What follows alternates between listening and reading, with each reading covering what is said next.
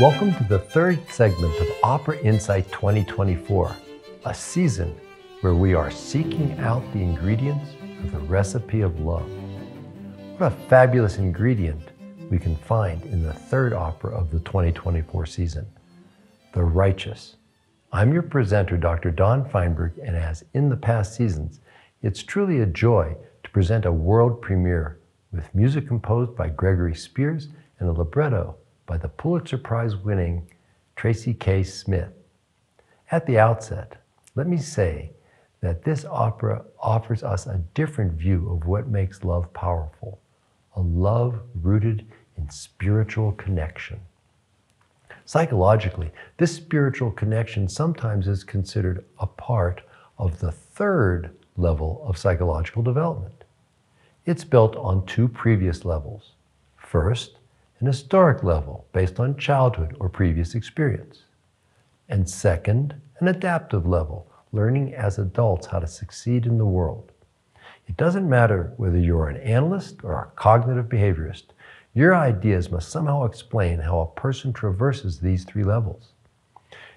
You see, different schools of psychology have different theories about how we develop, but all must consider our history, how we function in the world, and how we relate to something larger than ourselves, the historical, the adaptive, and the spiritual levels.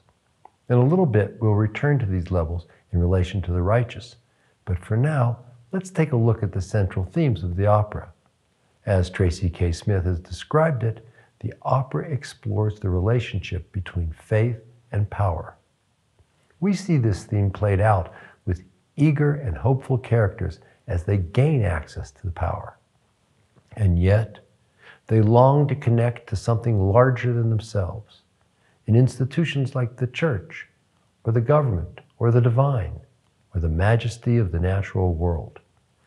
These aspects of life that are larger than the individual invite us into the realm of spiritual development.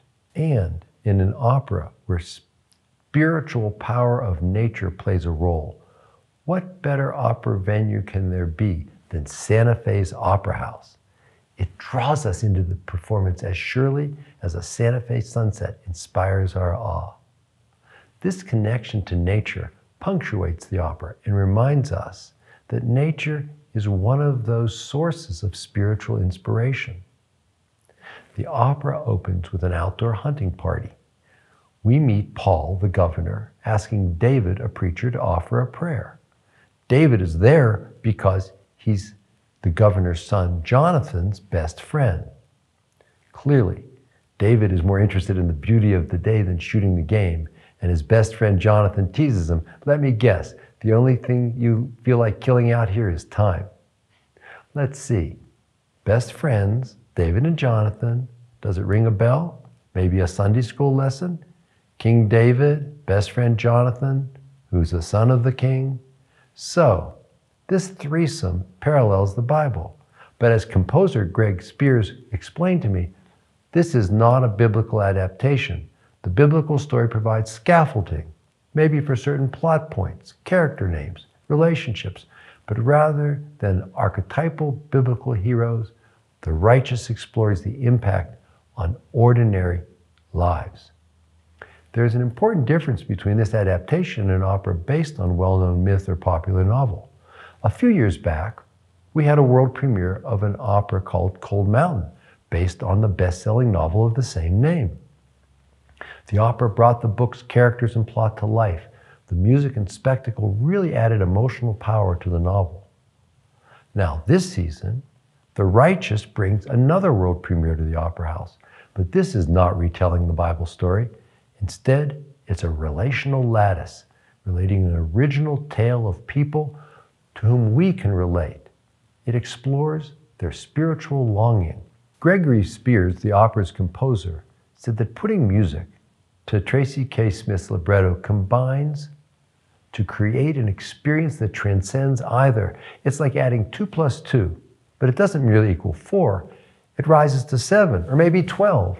In fact, Spears and Smith offers each of us an opportunity to experience for ourselves through the opera's characters and narrative the very human longing for spiritual connection. It does this through the poetry of its libretto and the power of its music. Now, this opera is not preachy, which is kind of ironic if you think about it, because it focuses on a preacher, David, who becomes a famous televangelist and ultimately enters politics.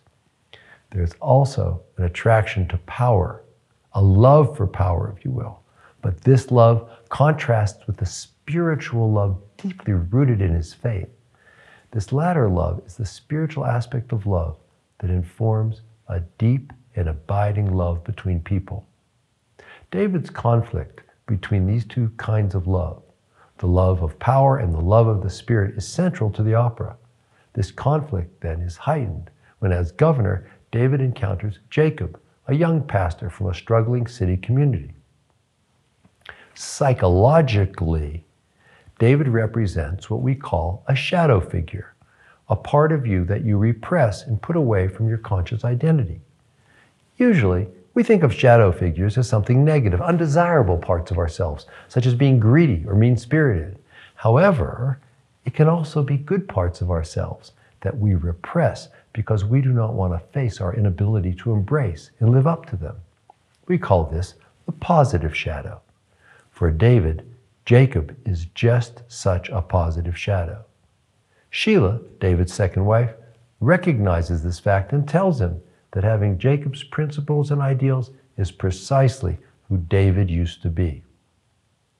Will David re-embrace his higher spiritual calling as a part of his political life?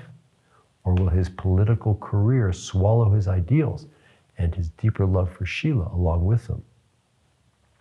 And this is one of the reasons I love new modern opera.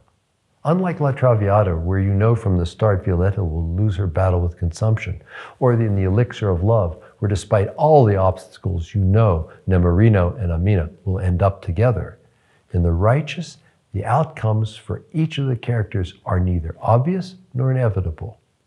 Spiritual love is a journey, and in The Righteous, we are taking that journey with the characters.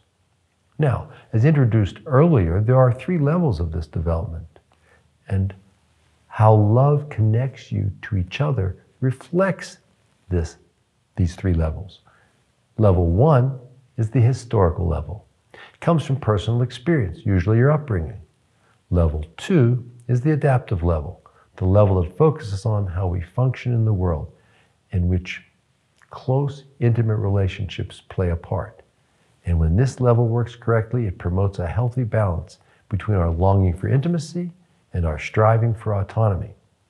And finally, level 3 is the level of the psycho-spiritual.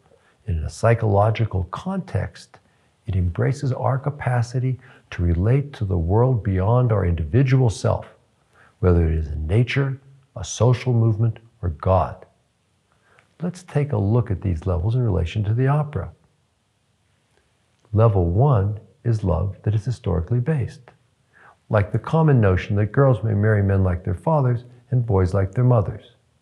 Or, more specifically, in their primary relationship, they echo the climate of the parental and familial environment. In The Righteous, David's marriage to Michelle, his first marriage, fits this ideal of level 1 love. Remember, Michelle is Paul's daughter. He's an ambitious politician and governor. Michelle sees in David the preacher a man who shares some of the ambitious characteristics of her father.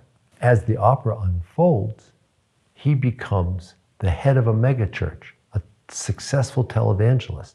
And when the opportunity arises, he too enters politics and becomes a governor.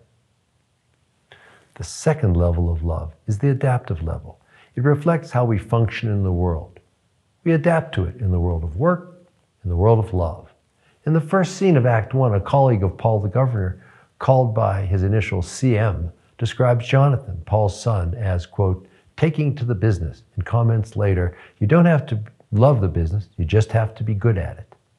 And the adaptive level also functions in the world of love. David has found himself drawn to Jonathan's sister, Michelle, and he wants to marry her.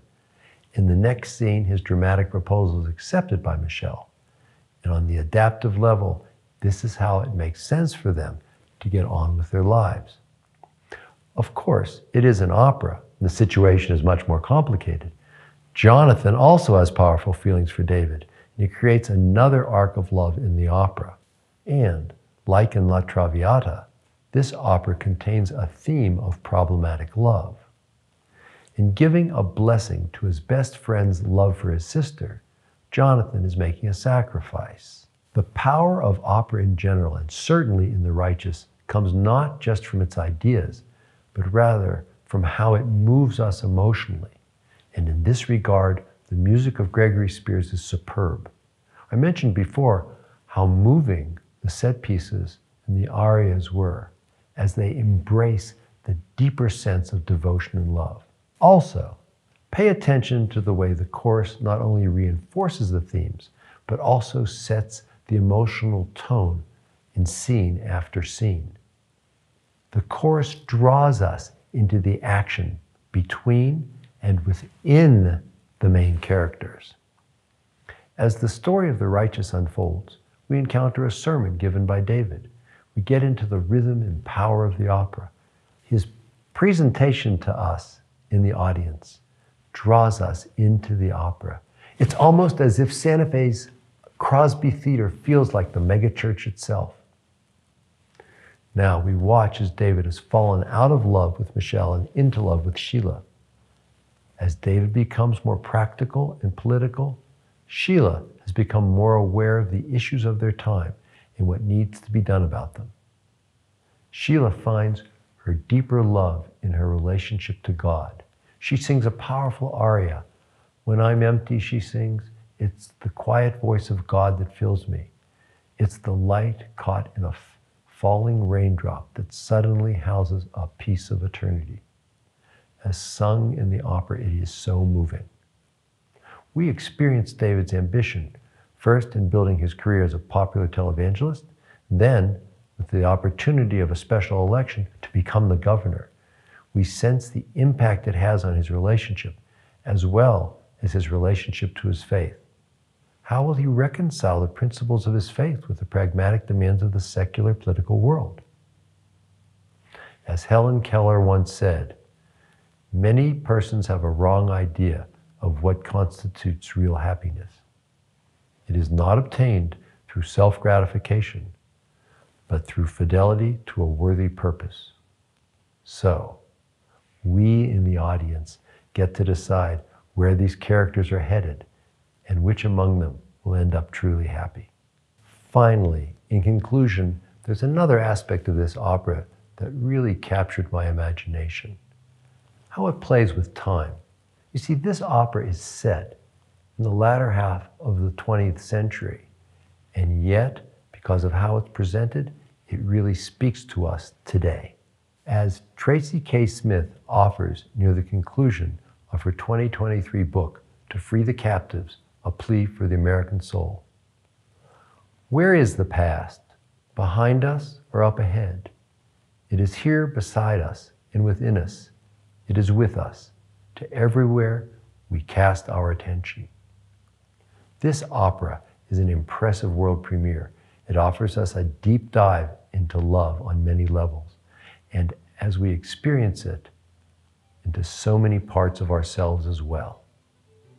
So next time, in segment 4, we cast our attention to the seemingly lighthearted world of love in Strauss's operatic rom-com, Der Rosenkavalier. Underneath the comedy lurk some pretty serious lessons about love and life. See you then.